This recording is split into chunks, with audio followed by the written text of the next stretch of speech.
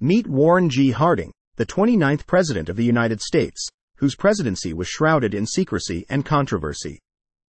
Harding, a man of charm and charisma, ascended to the highest office in the land.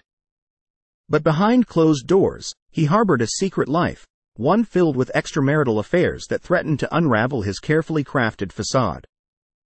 Among his mistresses were Nan Britton, whose tell-all book unveiled their clandestine romance, and Carrie Fulton Phillips, a confidant of his wife with whom he shared a long-standing liaison.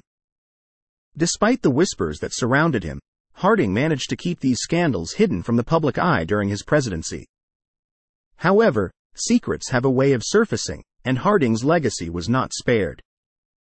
After his untimely death, the truth emerged, tarnishing his reputation and casting a shadow over his achievements.